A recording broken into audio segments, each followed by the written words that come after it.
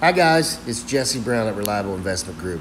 Wanted to touch bases with you guys and give you an update on the Statesville, North Carolina project, the all-frame modular. We're at the setup phase. We've got the crane positioned. We've got the back half of the home being set first. It's an amazing process. The crane will lift that thing up in the air, spin it around and maneuver it till we get it to the perfect position to set onto the foundation. Here's a look at the back half going to its final resting place on the foundation. We've got a pier and curtain wall brick foundation, which means the piers on the wall are every 6 foot.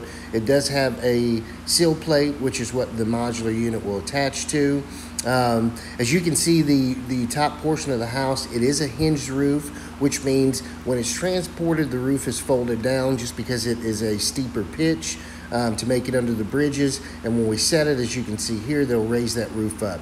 This roof here is a 9/12 roof pitch.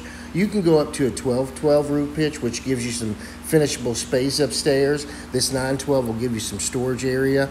So that back half is set. Now we've got the front half that we've got lifted off of the transport frame, and we're going to set the front half into the position right up next to the back half.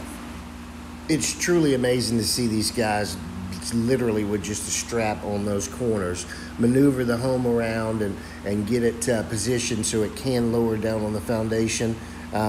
Very, very cool process. If you have not seen it, hopefully you will be able to witness it one day. Now, once both sections are in position, we will lag bolt the floor, the roof, and the end walls, which is called the marriage wall, inside and the outside. Those will be lag bolted together, which secures the home, and then it's permanently set. This is what the inside will look like. As you can see, both halves are finished up to the marriage wall, which is there, and that will be finished on site. It's beautiful kitchen, black appliances, white cabinets, very nice range hood, vented range hood, your laundry room off of the kitchen, already painted, already floored. Again, you just do the marriage wall and it's a finished product.